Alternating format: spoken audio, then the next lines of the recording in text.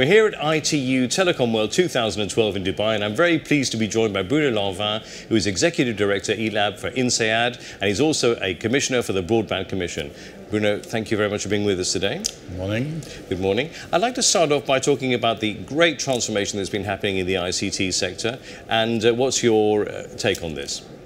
Well, my take on this is that we have seen nothing yet, as they say in Texas. The internet has not been the true evolution for a majority of mankind. The true evolution has been mobile telephony. Now with mobile broadband, we're going to see the convergence of these two major trends, and it's going to be spectacular. At the same time, technology will be only part of what will define the future. Innovation is what will make a difference, and the way in which innovation will be carried, that is more open, more collaborative, involving more smaller players among countries, among companies, will also shape the world in ways that are yet to be admired. I was going to ask you about the new players. Who are the new players in this market? We have three kinds of new players. The first kind is obviously those companies that did not exist 5 years, 10 years ago. Quickly coming up, the Googles, the Facebooks of tomorrow. And we see some of them starting to emerge and taking spots which have not been occupied before. They are creating new spaces of competition.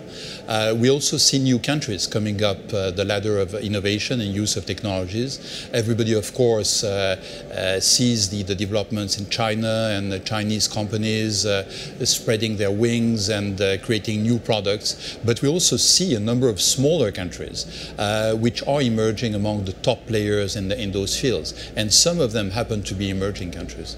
And what do you think are going to be the major challenges in the ICT transformation? Well, the main challenge would be to gear ICT improvements and ICT changes and ICT innovations to better lives.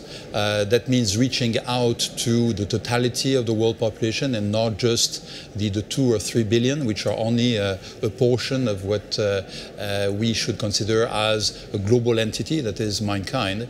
And the challenge is going to be not so much in the technology, but in the imagination with which we'll be able to gear the technology to bettering people's lives. And this has to do with innovation. It has to do with education and skills. So gearing up the human capital component as opposed to the technology capital component will be the main challenge. So what's your vision or response to take advantage of these opportunities that are also arising, obviously? Well, what we've seen over the last decade is very encouraging. That is, we've seen these new players, smaller companies, smaller countries getting up to the plate and being successful.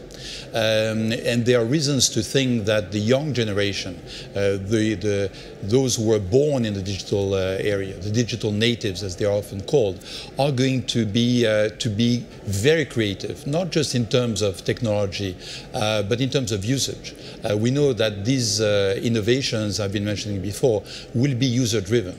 They will also be content-focused. So what will happen in the area of digital content, of multidisciplinarity, of using different languages, reflecting different cultures, and turning that into marketable products makes me very optimistic about the future. So finally, we're here at ITU Telecom World 2012. What makes this event important, and what would you hope to be the outcome from it?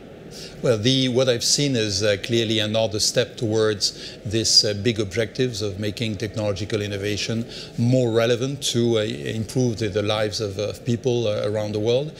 What I've seen is new mindsets coming up. It's not just about brains, it's about minds, definitely. That's one of the messages and vibrations I got. And we've been talking about e-health, e-government, e-everything for years. I think an event like this reminds us, especially when we involve younger people, that the E needs to be about engagement, it needs to be about enthusiasm, and it needs to be about excitement. Bruno Lanvin, thank you very much indeed for being with us today. Thank you.